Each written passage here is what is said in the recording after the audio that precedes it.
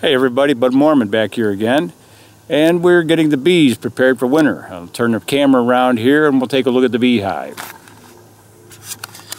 Alright, and as you can see, the beehive sitting here. We've got 2 deeps and a soup around for winter. And what I'm going to do is we're gonna put a foam box over this thing for the winter and insulate these bees and keep them warm. So I'm going to go in and show you the box real quick. Hang on.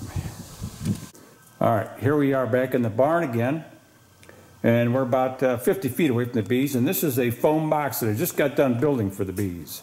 As you can see, it's just a bunch of foam blocks that I've taken some Great Stuff Pro foam and foamed together a bunch of pieces. As you can see, it's all slabbed together.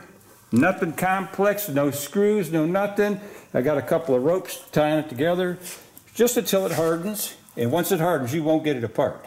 But that's the inside of the box. Just looks like a big freezer box.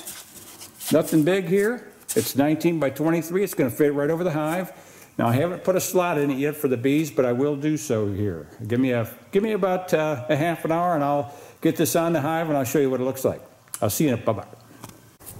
All right, here we are. About 30 minutes later, the touch and foam, or whatever kind of spray foam you have from Home Depot, Lowe's, it doesn't matter. It'll glue the foam together, and the hive is completely covered all the way around. I'll go around here, all the way around the box so you can see it, top and bottom.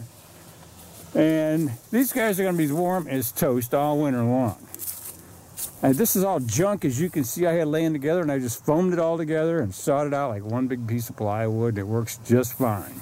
This is the original entrance right there. It's lined up. Bees should have no trouble getting in and out of this thing. Now, as far as the bottom is concerned, a hand out of here. You can see the bottom up underneath here. I'll probably put a piece in there. I may put some sphagnum moss in there for a moisture absorbent, like Fedor Lazutin talks about in Keeping Bees with a Smile. And that's going to be it for winter. I hope this helps you guys out, saving the bees and keep them warm for the winter. I'll see you in the spring. Bye-bye.